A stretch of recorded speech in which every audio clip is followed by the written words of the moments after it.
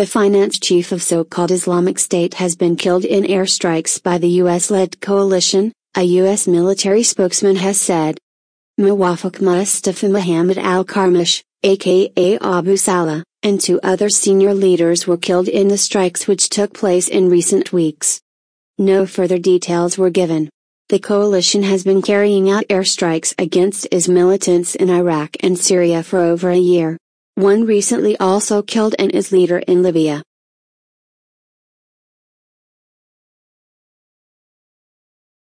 No further details were given. The coalition has been carrying out airstrikes against IS militants in Iraq and Syria for over a year. One recently also killed an IS leader in Libya. He appears on the U.S. Treasury's counterterrorism designations list setting out sanctioned individuals. It lists him as an Iraqi national who was born in 1973.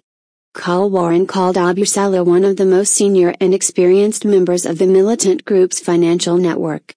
Col Warren said the other leaders killed were a senior chief responsible for extortion activities and an executive officer. They were not named.